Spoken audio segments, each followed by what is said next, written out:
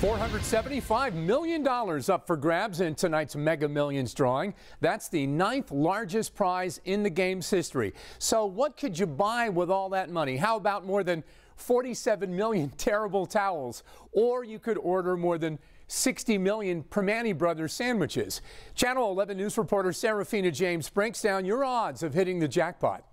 It's the 9th largest prize in Mega Millions history, and it's up for grabs Tuesday night, but surprisingly, store owners say those tickets aren't selling like they have in the past. It's a lot of money, but maybe not enough. That's sort of a beginning jackpot there.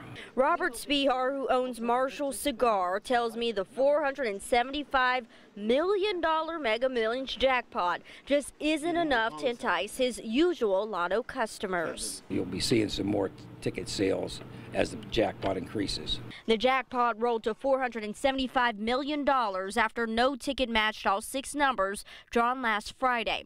And if you're lucky enough to hit the jackpot, the estimated cash value is $319.4 million. Not enough jackpot right now. In the past, Quick Stop on Liberty Avenue has posted all winning tickets sold at their store, including one for $1.4 million.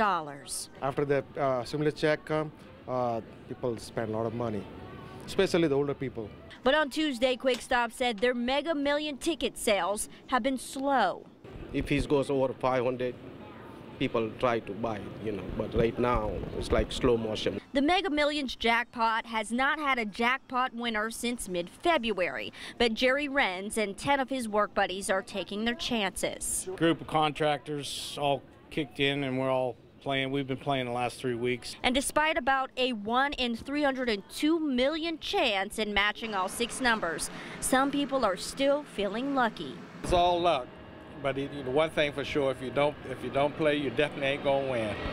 In Pittsburgh, Serafina James, Channel 11.